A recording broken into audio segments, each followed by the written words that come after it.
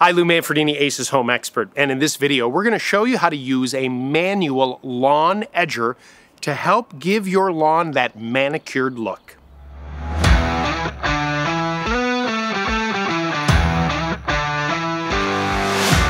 All right, this is a wheel-based manual garden edger. It's the Ace dual-wheeled rotary edger, and it's designed to trim the grass that grows over the edges of paved driveways and sidewalks.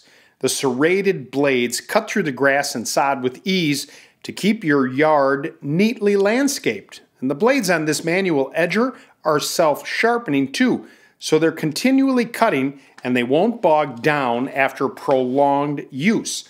So basically what you do is you grab the tool with two hands and you line up the cutting edge along the hard surface and the overgrowth of the grass or sod or whatever you're trying to cut. And then you work back and forth to cut that area to give you that clean, manicured look.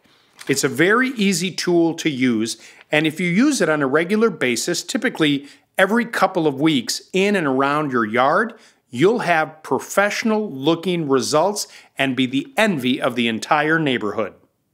And that's it. If you need more information, go to acehardware.com and please follow us on our YouTube channel. Better yet, stop by your local Ace Hardware store, because Ace is the helpful place.